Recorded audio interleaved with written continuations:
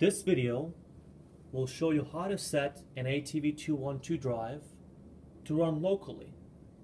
The first thing to note is on the ATV212 drive, you have up and down, run, stop, local remote, mode, and enter keys.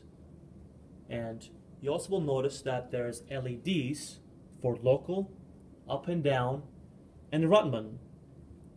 And anytime those LEDs are green, that will indicate to you that the drive is currently in local.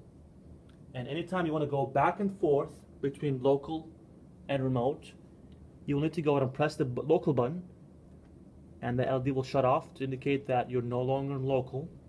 And whenever you want to go back to local, hit the button again, and those LEDs will flash again to indicate that you're in local.